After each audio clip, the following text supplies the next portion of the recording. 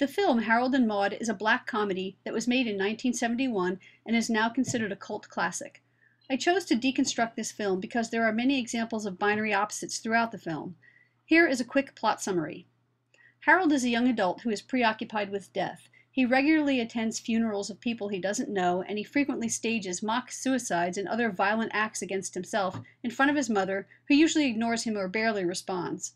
He comes from a very privileged upbringing, and there is no father present in the household. His mother is very socially proper, but is emotionally unavailable for Harold. Maude, on the other hand, is a very quirky elderly woman who is nearing her 80th birthday. Her life is very different from Harold's. She lives in a train car, she steals cars, is a Holocaust survivor, and is also preoccupied with death. She, too, regularly attends funerals, which is where Harold and Maude meet. They develop a relationship and they end up making a positive difference in each other's lives. Jacques Derrida, born in 1930 in Algiers, was a philosopher who is best known for his theory of deconstruction. Derrida's theory of deconstruction builds on the structuralist and post-structuralist thinkers like Michel Foucault.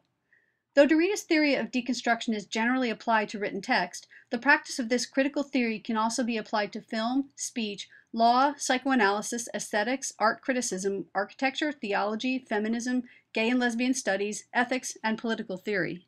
Here are some examples of deconstruction in art and architecture.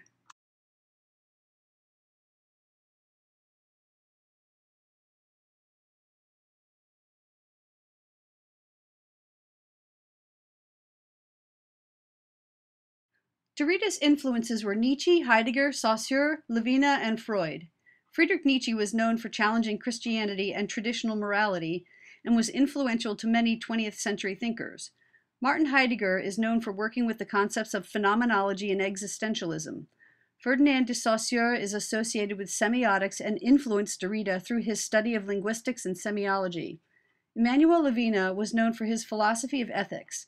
Sigmund Freud is of course known for developing the technique of psychoanalysis.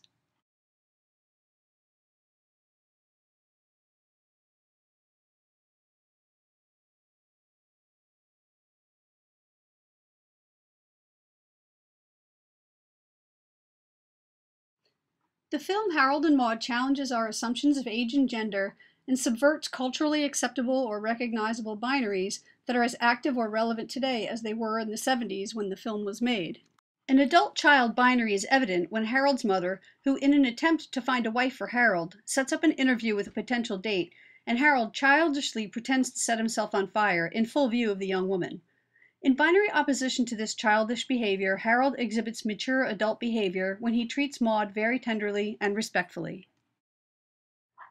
An action-apathy binary is seen in Maude's determination that a tree on public property be replanted in a forest, versus the apathy Harold's mother exhibits during one of Harold's mock suicides.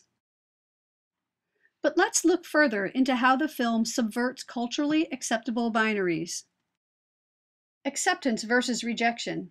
Harold both accepts and rejects his mother's value system. He respects his mother's request that he is home to meet the dates she has set up for him, but he completely subverts her intentions by performing violent acts in front of each of the young women. He accepts the jaguar that his mother gives him as a gift, but subverts his mother's value system by taking a torch to the jaguar and modifying it to look like a small hearse. The binary of young-old is found in the age difference between Harold and Maude, but this binary is subverted because an older woman dating and having sex with a much younger man is culturally unacceptable and disturbing to most people. Gender roles in a young-old relationship are also subverted. In our society, if an older man were to have a relationship with a younger woman, chances are pretty good that it would be found much more culturally acceptable than the reverse, as in the case of Harold and Maude. The binary of life-death is an overarching theme throughout the film. However, there are deeper meanings that we can uncover. Harold and Maude was made at a time when there was a great deal of civil upheaval in American society. The civil rights movement was in full swing, the Vietnam War was causing severe disillusionment with the U.S. government, and the military draft would still be in effect until 1973. Harold faked his death repeatedly when so many people were actually dying in the Vietnam War. Deeply immersed in the culture of death, Harold seemed unable to celebrate life until he met Maude, yet he never actually takes his own life. Ironically, Maude, who was able to celebrate life with gusto and abandon, gave herself a time limit for how long she would live, and takes her own life on the eve of her 80th birthday. Harold's love for Maude gives Maude joy right up until her death, and Maude's death gives Harold a new outlook on life. Harold showed Maude how to die, and Maude showed Harold how to live.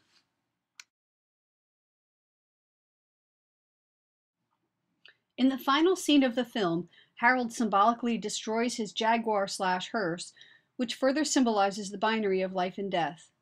For the first time in the film, he is carefree and finally at peace with himself.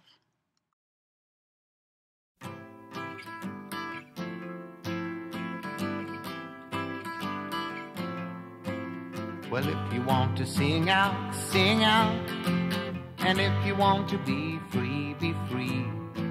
'Cause there's a million things to be, you know that there are. And if you want to live high, live